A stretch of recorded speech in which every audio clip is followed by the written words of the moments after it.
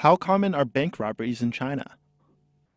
Bank robberies are steeped in American culture and even glamorized. Just think of Butch Cassidy and Bonnie and Clyde. But they aren't very prevalent in China, and that's maybe because of the ban on civilian ownership of lethal weapons and banks' minor role in traditional China. There have been a few instances of bank robberies here though, and according to the BBC, the last major one happened in 2007 in Hebei province.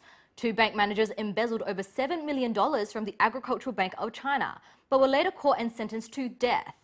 Well, in late November, another instance popped up, this time of an ATM bank robber who used a brick to knock ATM users unconscious and steal their money. Although each of his robberies were caught on security camera, he managed to steal 80,000 yuan from 4 different people before being arrested. And to put that in American figures, that's about $12,500.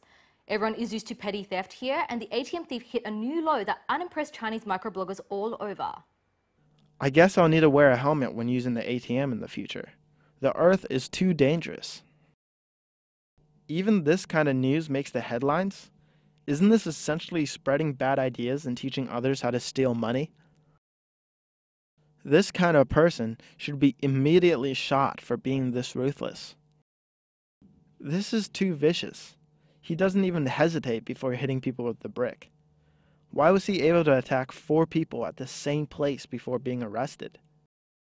Friends, pay attention to your safety. The Chinese New Year is approaching, and those who are willing to hurt others for money are getting ready. When you're out to withdraw money, it's best to have 2 or 3 friends with you.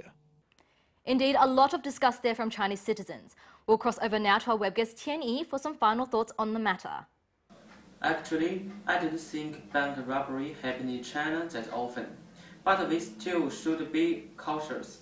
So when we use ATM in bank, firstly, I think we must pay attention to whether there's someone standing close to you.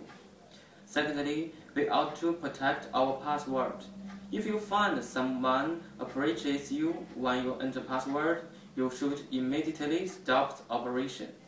Thirdly, try not to withdraw money too late. And if you want to withdraw lots of money, you should find a friend with you. Finally, after withdrawal, don't forget your bank card. In a word, just be alert. That's it for Microcross. Next up, we have a special Christmas jingle for you.